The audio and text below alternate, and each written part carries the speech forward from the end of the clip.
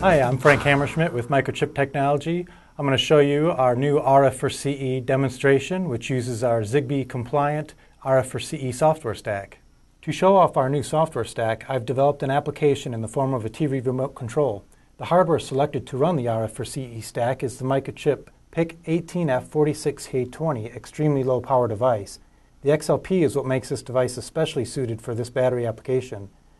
Microchip's MRF24J40 transceiver module is used for data transmission. It is a 2.4 GHz IEEE 802.15.4 transceiver. Here I have used the PIC18 Explorer board to simulate the TV target. I will add the MRF24J40 pigtail card to complete the hardware setup.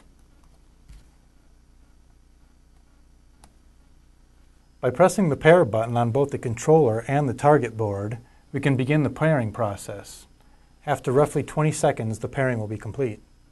By pressing a button on the controller, the command will be sent to the TV device and be displayed on the LCD.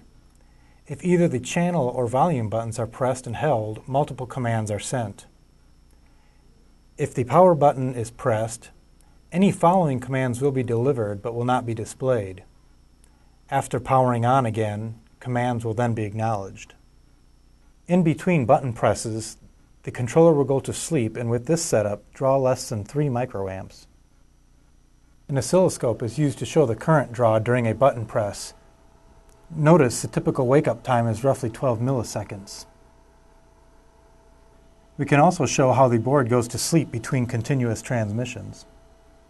To learn more, visit us at microchip.com/RF4CE or contact your Microchip sales office.